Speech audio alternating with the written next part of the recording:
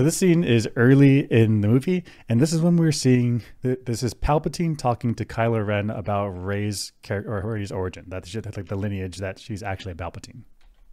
But beware, she is not who you think she is. Who is she? So Palpatine doesn't tell us, the audience, but what he does tell Kylo Ren is that she's actually Palpatine's grandchild.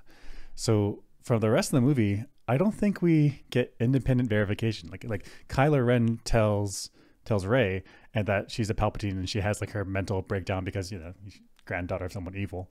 But actually, like, what if Palpatine's just gaslighting everyone? Like, right? Like, how does Palpatine even know? He might have an incentive to do this because he's manipulating the situation and he wants Rey to come to him. Yep. So that he can turn her to the dark side. If Palpatine gets Rey to believe that she's his daughter, then Rey is now incentivized to come to her father. But that could just be a lie. That could be a lie. Yeah, at no point does Rey get like a, I don't know, Star Wars long time ago DNA test.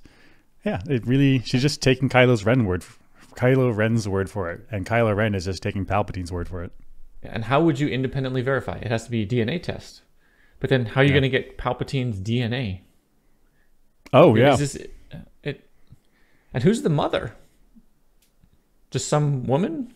Just like, I guess it's Palpatine's kid's wife, whoever it was. And that means that's post the assassination attempt by Mace Windu after he got disfigured.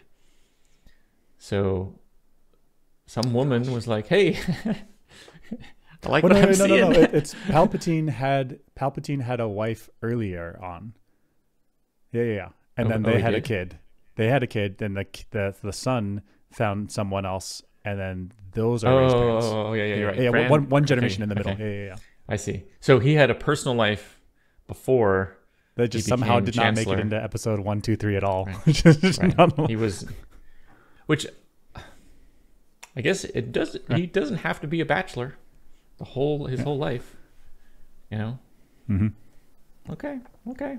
Weird. Yeah, but there's no verification of Rey is actually Palpatine. Right. She just takes Kylo Ren's words for it. So Palpatine could be gaslighting everybody about this, including us for the entire movie, including the audience. Yeah, we're totally gaslit.